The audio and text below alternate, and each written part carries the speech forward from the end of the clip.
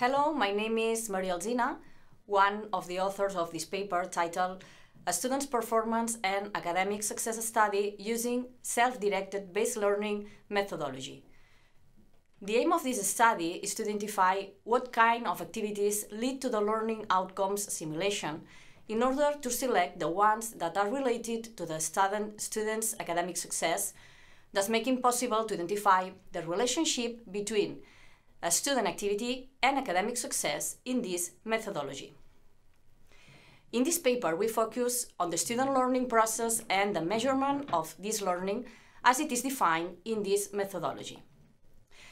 Thus, if we want to identify if the student follows the learning path designed, we need to know if the learner solves the tasks provided, if he accesses the different resources for the task resolution, and if he completes the self-assessment test.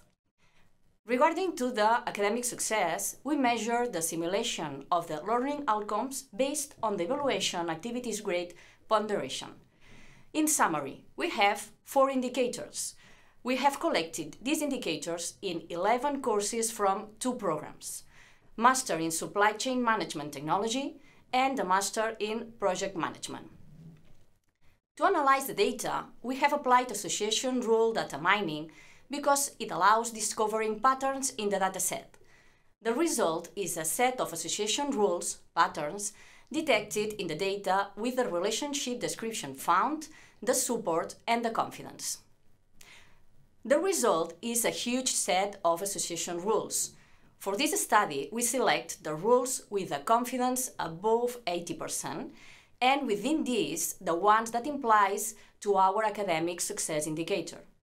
With this selected set of association rules, we discuss the different patterns observed in each case of academic success, considered as passed or not passed, and focusing on each of the items of the learning path.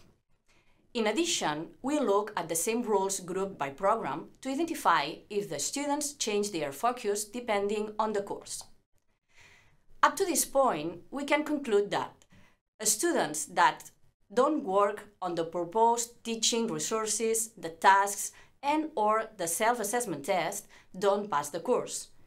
Students who work on at least one of each of these learning items designed pass the course.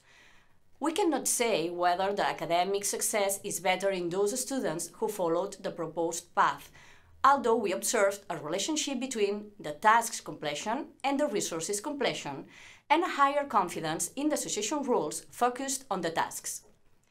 With the aim of achieving our objectives, we are working in the follow-up of this study. This follow-up consists in use clustering tools for the data analysis and include information of a student's personality traits.